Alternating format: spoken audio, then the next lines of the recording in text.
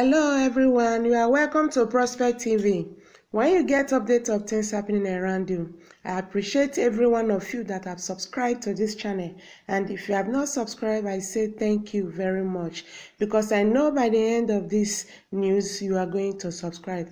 Please, I want you to press the red button and also press the bell icon for an update of any published news. Thank you very much. What we have for you today will interest you. President Buhari orders release of 600 billion for capital expenditure. As Nigeria marks its 59th independence anniversary, President Muhammadu Buhari has ordered the Ministry of Finance, Budget and National Planning to release the sum of 600 billion for capital expenditure within a 3-month time frame.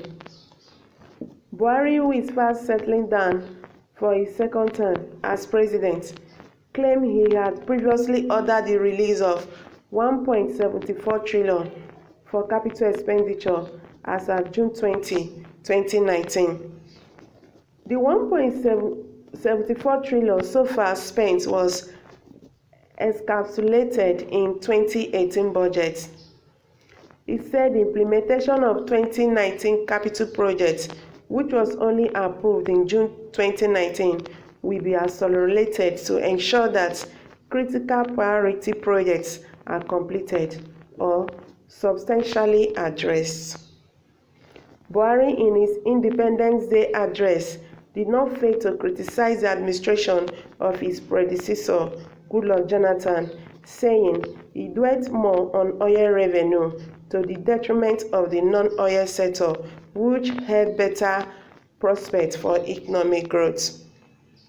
Buhari also took a swipe on social media fanatics in Nigeria, insisting that more often than not, they leverage on information technology to cause hatred among Nigerians.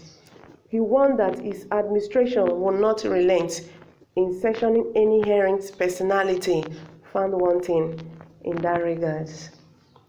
Hello guys, happy independence. What's your take on this? Please drop your comments in the comment box below and kindly subscribe to this channel.